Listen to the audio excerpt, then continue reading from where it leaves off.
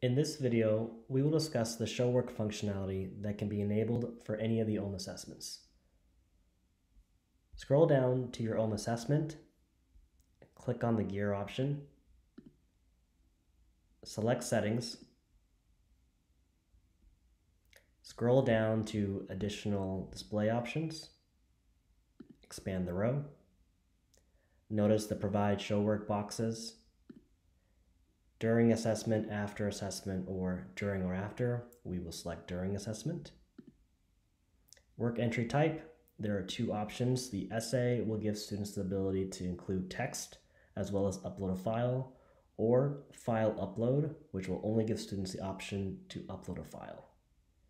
Each of these options will enable students to upload multiple files onto a single question. Please note that if you do enable the show work functionality, the show work boxes will be visible for all of the questions within the assessment.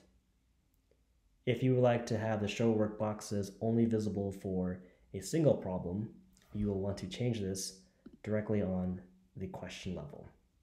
For this video, we are only going to be showing the show work boxes functionality turned on for all of the questions. Next, click Save Changes. Now we will transition to a student view for when students click into the assignment. When students click on the assignment, as they would normally, and begin, they'll notice an Add Work box visible below the question itself.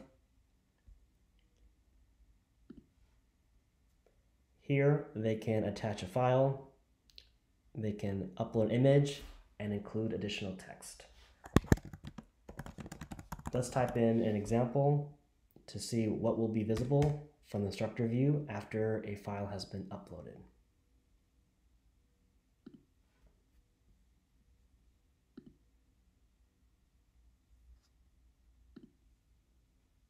After they've selected the file, click Upload, click OK,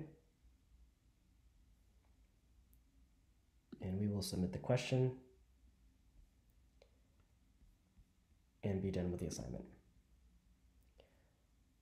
Now that students have uploaded an image to the individual problem, where do you go to find where they've uploaded their work? Let's turn back to the instructor view.